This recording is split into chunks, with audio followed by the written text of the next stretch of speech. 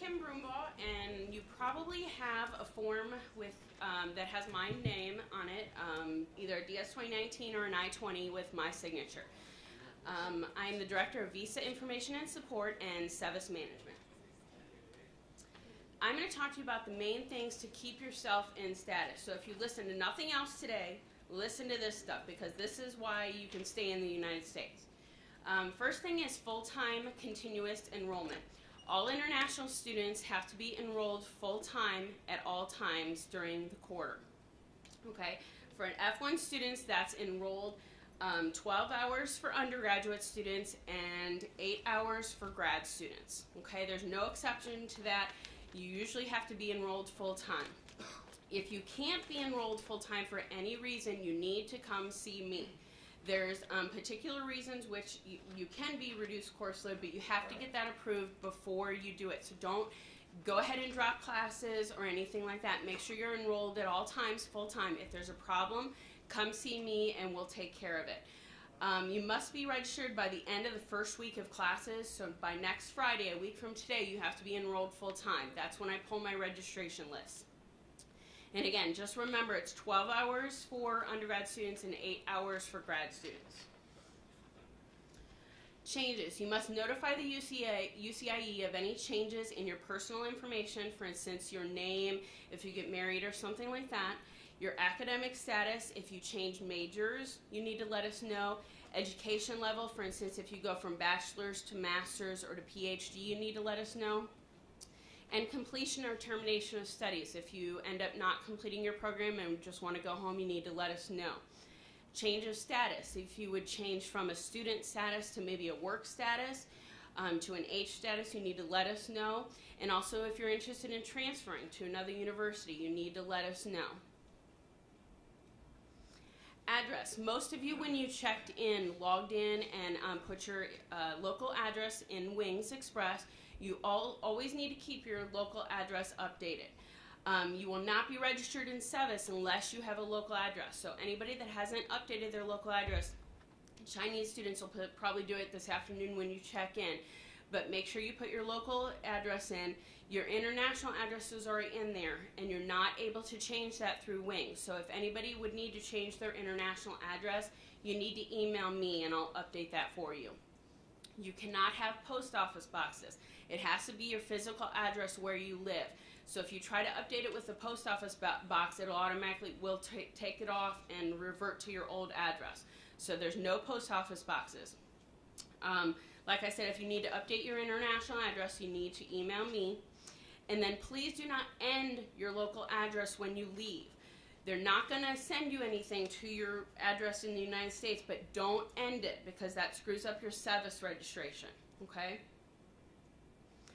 Visa status related documents. It is your responsibility to keep all visa related documents current. For your I-20 or your DS 2019, you need to renew it at least a month prior to the expiration, and you would meet Steve to do that. And your passport, you need to renew 6 months prior to your expiration. For instance, if it comes to your expiration date of your passport and you want to work on campus or you need some kind of documentation from me, I can't do that because you have to have a valid passport to be in the United States. Okay? I just had a student last week that went to renew her work authorization and she let her passport expire. So now she can't work and it's going to take probably 3 months to get her passport renewed. So just make sure you keep all those documents up to date. Your bills. Part of your status here is to maintain student legal status. So that means paying your bills.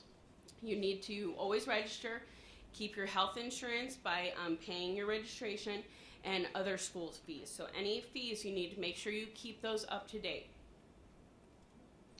Working on campus. As Steve mentioned, international students can work on campus. You may not work over 20 hours per week and on any campus job. So if you have a job in the library and you also have a job in, engineering, it's a total of 20 hours. You cannot work over 20 hours. If you do work over 20 hours, it's a violation of your status. An international student may not work over 40 hours during breaks. So winter break, spring break, summer break, all those times you can work 40 hours, a full-time work week. And just remember, that's a combination of all jobs. Working off campus. An international student cannot work off campus without prior authorization from me for CPT. I'll go through that a little bit in more depth, but curricular practical training is CPT off campus, so working off campus, and it's related to your major. And that's only after 9 months of full-time enrollment. Insurance. If you've enrolled already, you've noticed an insurance bill. Every international student is automatically billed Wright State Insurance. Okay, if you have any questions, you need to go down to the Fred White Center, which is in the bottom of this building, and you need to, if you haven't done so already, submit your health forms by the first day of class. So by Monday, you need to have submitted your health forms downstairs. Ask questions. Please, please, please do not take immigration advice from your friends, saying, well, my friend told me this, or my friend did this. Please come ask us. We're the experts. We go to a lot of training to get the information for you. So get the correct answers from the UCIE. And don't make any important decisions without consulting the UCIE, such as leaving. If you leave the country, that's okay. I mean, we're not going to keep you here, but you have to do it the right way to make sure it's documented right in Sevis. So if you ever want to come back, then you're able to do so. Working off campus or on campus without work authorization, that's a violation of your status, so you could be terminated in Sevis. So just don't make any important decisions without consulting someone in the UCIE. There are no quick questions, so please don't stop us in the hall and say, oh, I have a quick question, because everything needs to be looked at. For instance, every time you come in for an appointment, we'll have your folder, your file in front of us with all your immigration information. We'll be able to specifically look at your case and tell you the answers to your questions. Me personally, I like email, so I can answer an email quicker than you can make an appointment and get in to see me. I answer almost every email within a couple hours, if not that day. So you can always email me, but Steve likes appointments. He'd rather have you come in and make an appointment.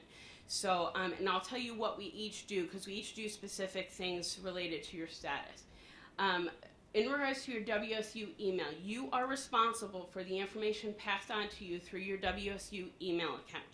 Even if you don't want to use the Wright State email account, because it's nothing fancy, like AOL or Google or anything, but you need to keep it monitored. If you don't want to use it, you can have it forwarded to your AOL or your Google account or whatever, but you are responsible for that information. Everything that comes from Wright State, meaning any bills, any registration information, anything that comes from our office is going to go to your Wright State account. So please make sure you check that account or have it forwarded to your home account. Okay, just to give you an update on what we do, International Student and Scholar Services is broken up to me, Steve, and Ruth. As Steve mentioned, Ruth is the Director of Admissions, so all of your admission letters probably came from Ruth. She also does new degrees, so if you would be changing from a bachelor's to a master's or to a PhD, you would talk to her about a new degree. And then she also does graduate degree changes. For instance, if you're going from electrical engineering to human factors engineering, you would talk to her. I do travel requests, so anytime you want to go home for a break or anything like that, you would submit a travel request, and I would sign the second page of your I-20 or the first page of your DS-2019 to travel. That allows you to get back into the United States. Work authorization, if you're working on campus, you would submit a work authorization form in the international office with a copy of the documentation for your work, and I would give you that authorization. A reduced course load, anytime you need to be less than full-time, I do that. Curricular practical training, as I discussed before, is working off campus in a job related to your major. I take care of that, and that's only offered after 9 months of continuous enrollment. Undergraduate change of major, anybody who's an undergraduate student, you can change majors just by doing it in the department, but it does require us to change your I-20, so I do that. Spouse-dependent I-20s, if you would have a spouse or a child that you want to bring to the United States while you're studying, that can be done. For the EMBA students, that would actually be Steve. Steve takes care of that. I don't. And then transfer out. If you're interested in going to another university, I would take care of Steve does change of status. Actually, right now I'm doing it to help ease, but if you were changing into an F-1 status, for instance, if a student came to the United States, as just a visitor and changed their mind and actually wanted to study, I would do that, change of status. Steve does program extensions, so anytime the expiration date on your file form is expiring and you're not done with your program, you would need to see Steve for a program extension. OPT is optional practical training. That's the year-long training period you can work in the United States after your program of study. Steve takes care of OPT. Reinstatement, if you would go out of status, for instance, the things I talked about, not being full-time, working illegally, any of those things, and you would be terminated in Sevis, then you would have to do what is called a reinstatement. And that's $300, and that gets you back in status, okay? So that's something Steve takes care of. Short-term loans he takes care of. J1 student and scholar advising, so any advising that the J1 EMBA students need, you would see Steve about that. I guess that's everything. Does anybody have any questions? You can always come into the office or email us, but does anybody have any general questions right now that I can answer? Okay, thank you.